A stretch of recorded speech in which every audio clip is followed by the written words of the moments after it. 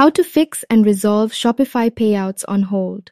According to Shopify partner, this problem, as you see in most cases, is because they require a supplementary account to hold the information for verification purposes. And thus, when a Shopify payments account is on hold, the Shopify account holder is sent an email with additional information. So if you haven't received the email, contact the support directly via this link here. So in more detail, here is the error. Or it's not actually an error, but a message from Shopify. In detail, you may have recently logged into your Shopify dashboard and been greeted with an admissible thread banner. As you see, this is done as a precautionary measure by Shopify and mandated by their banking partners. Since Shopify Payments is powered by Stripe, provided you are operating a legitimate business on Shopify, it should be a case of uploading the requested documents.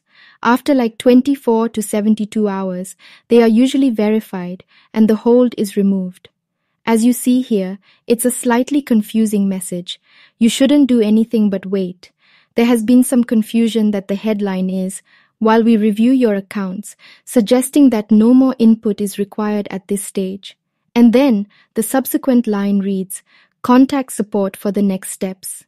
On the standard DVO after scouring the forums, it appears that most chat representatives will just reiterate that they have everything they need and to wait. Thank you for watching and see you soon in the next videos.